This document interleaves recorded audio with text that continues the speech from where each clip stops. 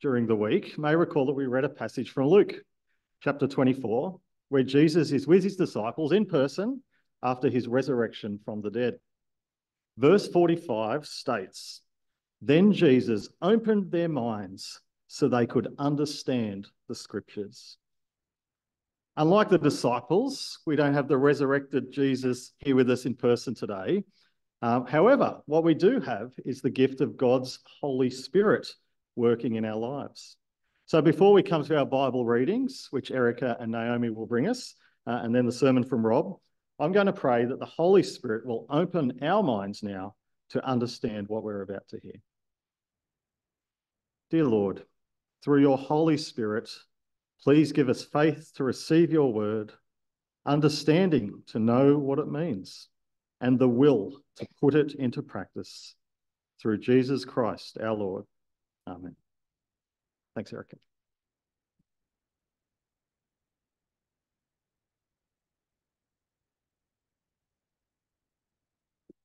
Our first Bible reading this morning is from Ephesians 4. You'll find it on the back of the pink handout that you were handed on the way in. As a prisoner for the Lord, then, I urge you to live a life worthy of the calling you have received. Be completely humble and gentle. Be patient, bearing with one another in love. Make every effort to keep the unity of the Spirit through the bond of peace. There is one body and one Spirit, just as you were called to one hope when you were called. One Lord, one faith, one baptism, one God and Father of all, who is over all and through all and in all. But to each one of us grace has been given as Christ apportioned it. This is why it says, when he ascended on high, he took many captives and gave gifts to his people. What does he ascended mean except that he also descended to the lower earthly regions? He who descended is the very one who ascended higher than all the heavens in order to fill the whole universe. So Christ himself gave the apostles, the prophets, the evangelists, the pastors, and teachers to equip his people for works of service so that the body of Christ may be built up until we all reach unity in the faith and in the knowledge of the Son of God, and become mature, attaining to the whole measure of the fullness of Christ. Then we will no longer be infants, tossed back and forth by the waves, and blown here and there by every wind of teaching, and by the cunning and craftiness of people in their deceitful scheming. Instead, speaking the truth in love, we will grow to become in every respect the mature body of him who is the head, that is Christ. From him, the whole body, joined and held together by every supporting ligament, grows and builds itself up in love, as each part does its work.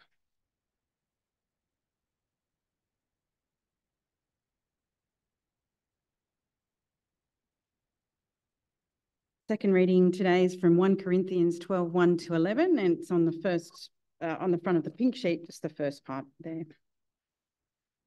Now about the gifts of the Spirit, brothers and sisters, I do not want you to be uninformed. You know that when you were pagans, somehow or other you were influenced and led astray to mute idols. Therefore, I want you to know that no one who is speaking by the Spirit of God says Jesus is cursed, and no one can say Jesus is Lord except by the Holy Spirit. There are different kinds of gifts, but the same Spirit distributes them. There are different kinds of service, but the same Lord. There are different kinds of working, but in all of them and in everyone is the same God at work. Now to each one, the manifestation of the Spirit is given for the common good. To one, there is given through the Spirit a message of wisdom. To another, a message of knowledge by means of the same Spirit. To another, faith by the same Spirit. To another, gifts of healing by that one Spirit. To another, miraculous powers. To another, prophecy. To another, distinguishing between spirits. To another, speaking in different kinds of tongues. And to another, the interpretation of tongues. All of these are the work of the one and the same Spirit, and he distributes them to each one just as he determines.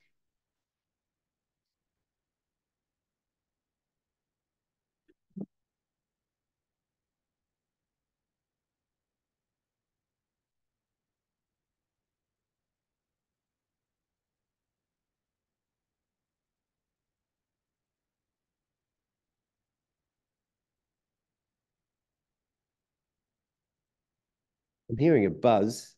If I just turn off these speakers, will that fix it?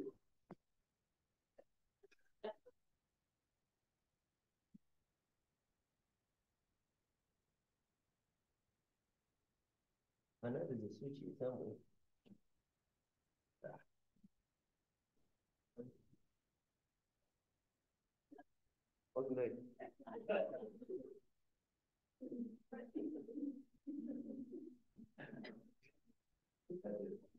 That'll do. No. All right, well, this year as a church, we are seeking to connect with Christ, which is about seeing new members welcomed in warmly and being a caring community. Well, for that to happen, we need to know, well, what does it mean to be a church? What is God calling us to be as a church? And so our series is about the church gathering together around Jesus. And each week we're looking at one of the 5 key images that God has given to us to understand what it is to be a church. And each one's really fabulous. It just gives us a deeper, richer understanding of the glory of church. And each one has a different emphasis. Well, last week we looked at the bride of Christ, and that was fantastic. And if you missed it, I encourage you to get onto YouTube or the podcast and have a listen. Today we're looking at the body of Christ. And so let's pray that we would be hearing God speak to us about the church.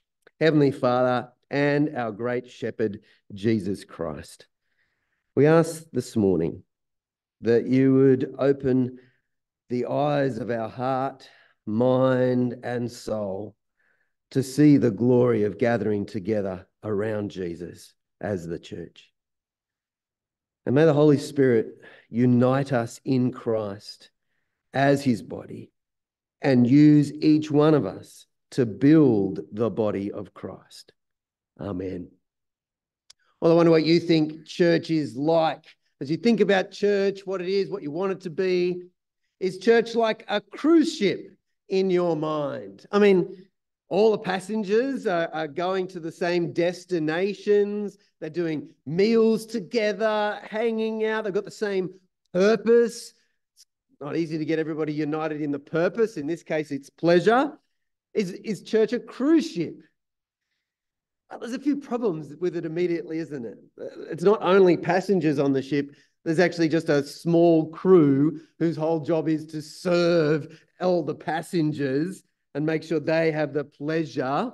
That might be a little bit too close to reality for you, but that's not what God intends for the church, is it? Or is church like a battleship? Some really interesting ideas come with that one. A unity of purpose from the captain right through to the cook. Everyone has the same purpose, the same mission. They even wear the same uniform mostly. And that's because they share this identity together. And everyone serves the same mission according to their role. Everybody's got one. And all of them are needed. Every single person on the ship is essential. In fact, there are no passengers. Is that what church is like? Well, Paul, as he wants us to be thinking about church today, he's got the image of the body. And I think maybe the battleship is heading us towards thinking about the body like that. So what is Paul talking about? Well, in Romans chapter 12, verses 4 to 5, the passage will be up on the screen, but also it's on the inside of the sermon outline, a section from Romans. He just gives it to us really simply, really straightforward. Just as each one of us has one body with many members, and these members do not all have the same function, it's pretty straightforward. So in Christ, we, though many, form one body, and each member belongs to all the others. That's a really great, simple summary of what it is to be the body of Christ. And that's what we're hearing about today when we think about the life of the body. And this is the key takeaway for us today. Every part is essential for building the body of Christ. Every part, every member is essential for building the body of Christ. The thing is, while we might be going, yeah, heard that before, understand that, body image, it's probably of the five, one of our more familiar ones. When we actually really stop and think about it, it's quite alien to us. It's like hearing something from an alien. When you're thinking about cruise ship, battleship, if you're honest, like me, you'll know that there was a bit of a struggle, an internal struggle of, well, I wouldn't mind the cruise ship. That'd be pretty good. See, what's going on inside of us is, wait for it, this is a big fancy title, self-expressive individualism.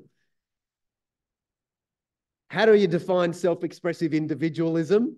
It's others exist to fulfill me in the way that I choose. The simple version, more modern, common one is you do you. I'm sure you're more familiar with that one. Or as my drink bottle reminds me, be you, be true. That's self-expressive individualism. Let's just call it individualism from now on. And the thing is, we might be thinking, oh, yes, society out there, oh, they're all for that.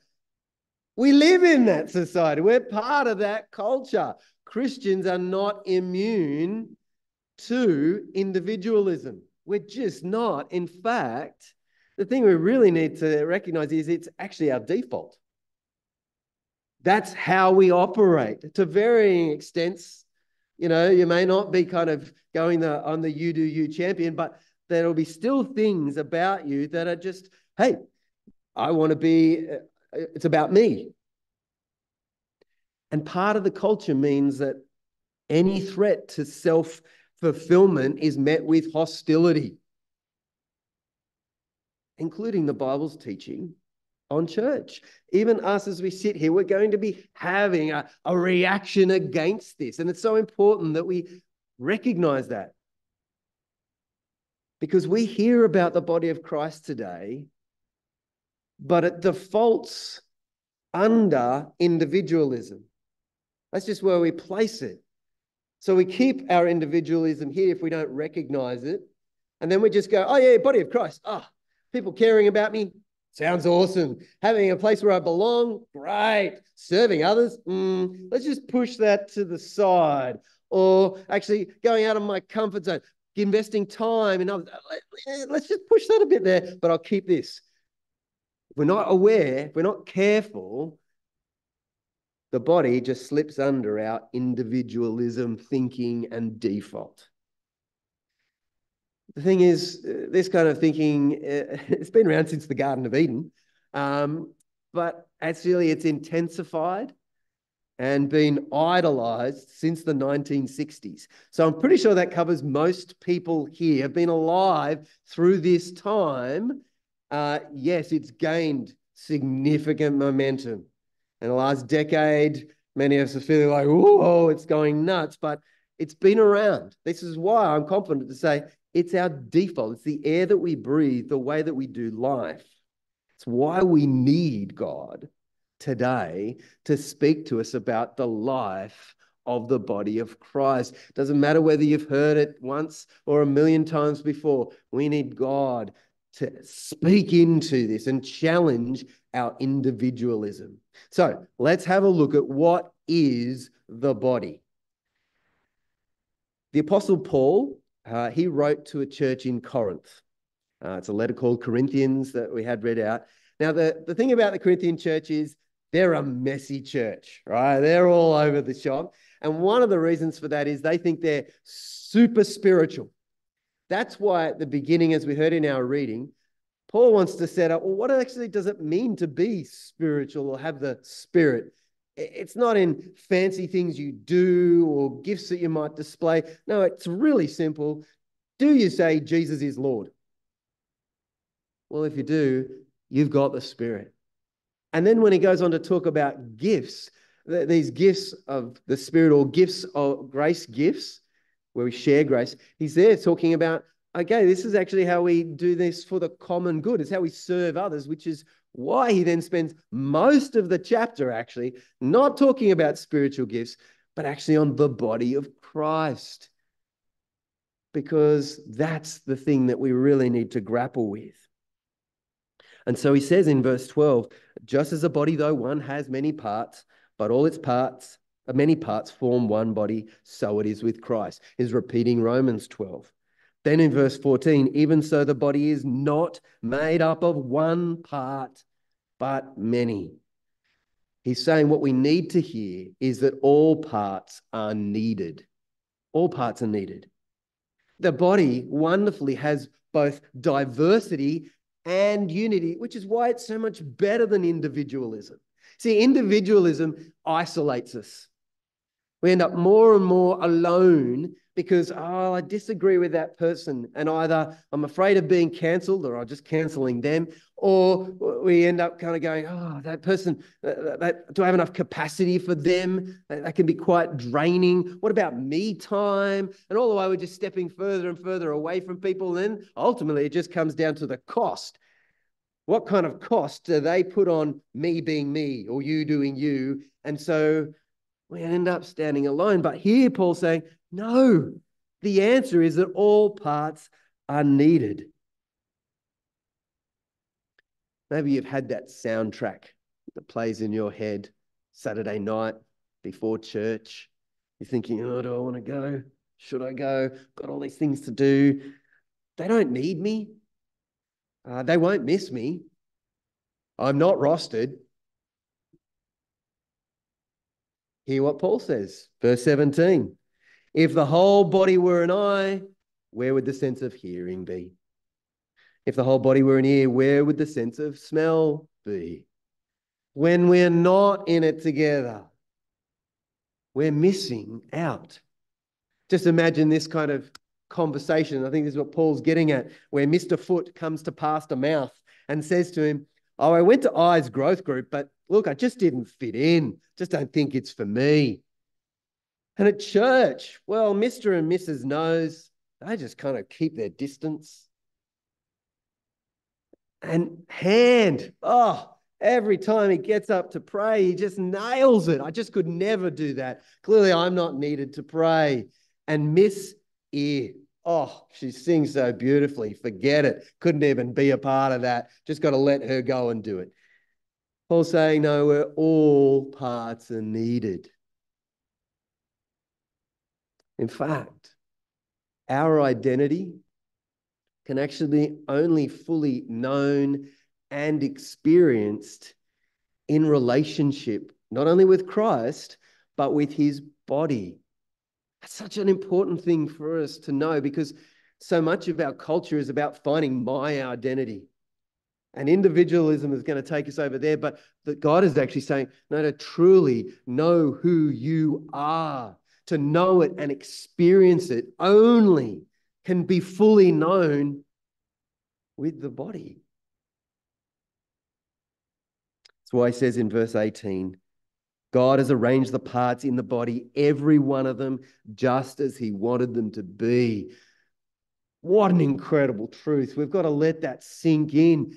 God arranged the parts. He's not just talking about what God did with our physical body. He's saying you and I got put exactly where God wanted us to be. You see, this is a matter of trust, trusting that God does actually know best, and that where he put you, that's the best place. He made us.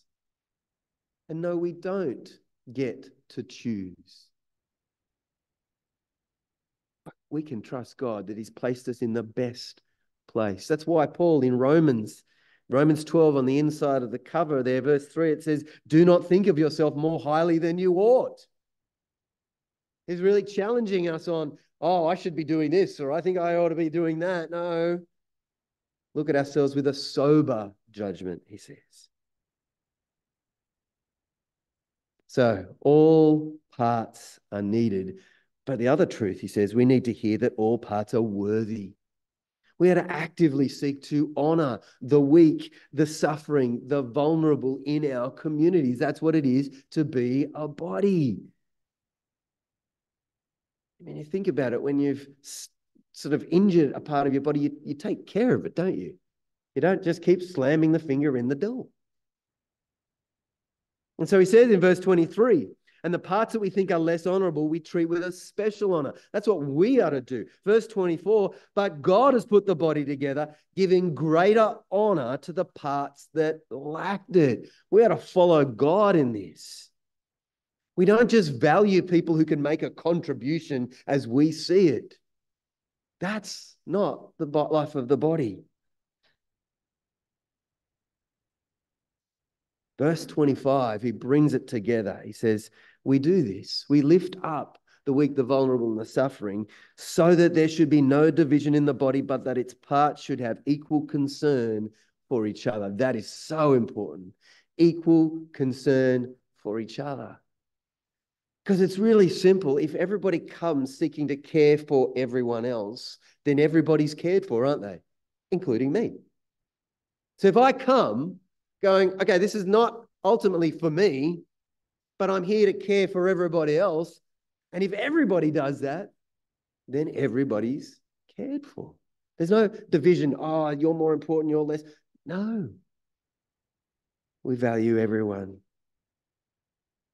All parts are worthy. It's kind of like a fire. I'm pretty sure all of us have been around a fire at some point in time. If there's fires, logs on the fire, that kind of thing, and you take the log out of the fire, what happens? The fire goes out, the fire dies. That's us. We remove ourselves from the body. We're not going to have the life that we ought to have with Christ. But what happens if I pick that log up and I put it back in the fire? Comes back to life. That's right. That's like us. But one of the great things about it is this. Not only does it mean we get back on fire, but we're contributing. And that's exactly what it's like with the body. All parts are worthy and all parts are needed. Well, the great thing about this is what we're seeing with the body is that everyone is involved in bodybuilding. Everyone. See, the thing about Paul's use of the body is it's quite deliberate. It's not just about, belonging. It's about being there. It's also about building when I'm there. And so if we turn to Ephesians, that passage on the back, you'll see, as we heard in the reading, Christ is pictured as this victorious king through his death and resurrection. And he's about to establish his kingdom, and he could build it. He could grow it in any particular way he likes. He is that powerful. He is that victorious. And so it's really significant the way that he chooses to build his kingdom. So who are the builders? Well, it's us. We read about how he's given to the church ministers of God's word, those who share it, teach it. But what purpose? Is it so they'll do all the building? They'll do all the ministry? No. Verse 12, it's to equip his people for works of service so that the body of Christ may be built. The body is to be our focus. Not just ourselves and our own faith and walk with Jesus, but the body. The body is to be our agenda, not ours. Because what Paul's talking about here is that as we together we build, together we have a unity in Jesus. That's what he's talking about in verse 13. We do this building until we all reach unity. Unity in three things: in the faith and knowledge of the Son of God, and become mature, attaining to the whole measure of the fullness of Christ. Become like Jesus. We can't do that by ourselves, is what Paul's saying. That's why belonging to the body or to church isn't a spectator sport. And it's why we're to be passionate about one another becoming more like Jesus. Again, I don't just come for me. I come so that everybody else will be that more and more like Jesus. That's why we have our growth groups. Our growth groups, the stated aim is to grow together to be more like Jesus. If you're not in a growth group, I'd encourage you to be a part of that. And if you are, make sure each week you're coming, remembering, praying as you drive or walk there. I'm coming to grow together. So we grow together to be more like Jesus. And the thing is, you see, we have the building plans. We don't have to figure out what each church is supposed to be doing or what's it like. No, we have the building plans. It's to be more like Jesus.